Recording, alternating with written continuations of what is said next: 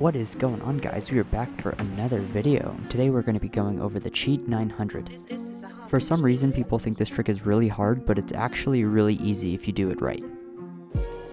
Don't forget to hit that like button and let's get into it.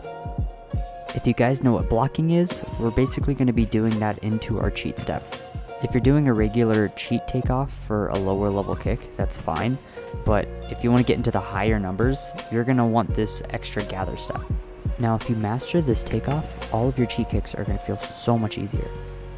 Now you're going to start by planning your non-cheat step leg, jumping on it twice, then taking off on your cheat leg. Practice this setup until you get it smooth. It almost feels like skipping. As you plant that cheat leg, make sure you pump that left knee as high as you can in the air. Try to do a little 360 after it. Remember, this trick is really easy. I mean, that was technically a cheat 9. As you're getting used to this setup, you can over-cheat your step, so you don't have to spin as much. So instead of stepping that foot 180, try to get it a full 360 before you take off, and it's just a tornado kick from there.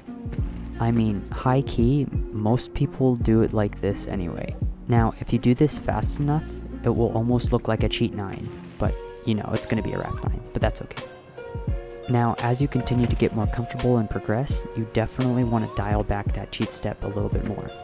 Now, if you want to vanish this, meaning you're going to do a cheat 9 after your cheat 9, you're going to use that momentum from that roundhouse to get you into that cheat step, and all it is just a 360 from there.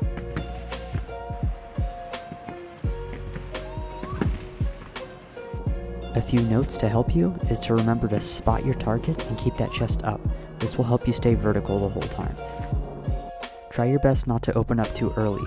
As you take that cheat step and pump that knee, you want to let that knee bring you all the way around until you're ready to switch around and open up. Now remember, if you want to get this clean, you're going to have to drill this trick a lot. The more reps you do, the easier and cleaner this is going to get. Simple as that.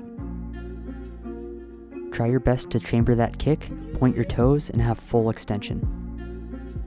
Now if you can just get half of these things right, then you're on your way to a pretty nice cheat 9. Thanks again for watching, guys. I really hope you enjoyed the tutorial. Please like and subscribe, and I will continue to put more videos out. Peace.